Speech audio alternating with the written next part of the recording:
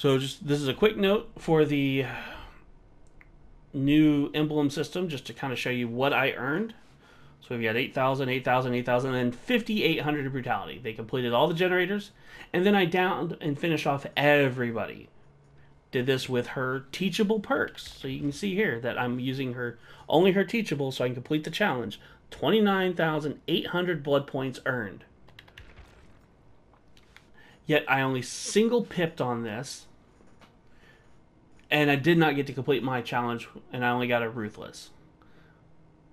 That is pretty unacceptable. That should still be considered a merciless victory.